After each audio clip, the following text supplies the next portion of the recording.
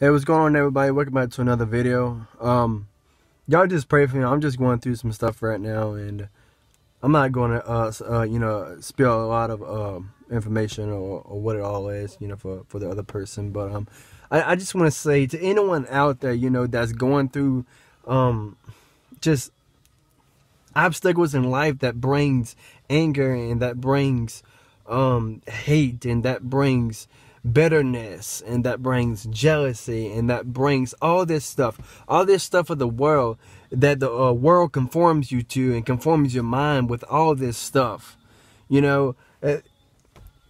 Look, Jesus can take all that away.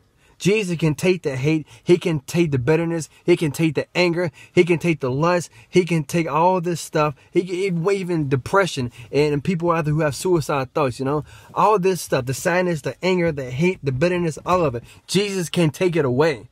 I'm telling you, you don't have to live with hate in your life. You don't have to hate somebody, There's going to be obstacles in life, that you're going to go through situations like that. Somebody's going to hate you.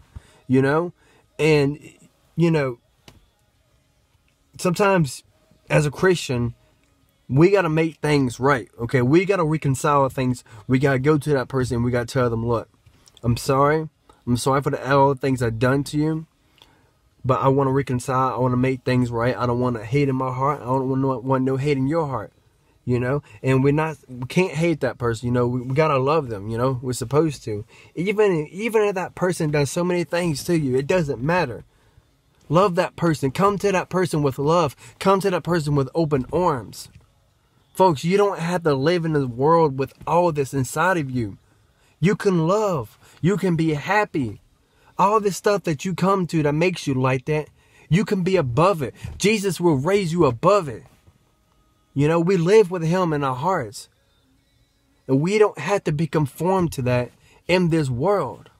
The enemy wants you like that, okay?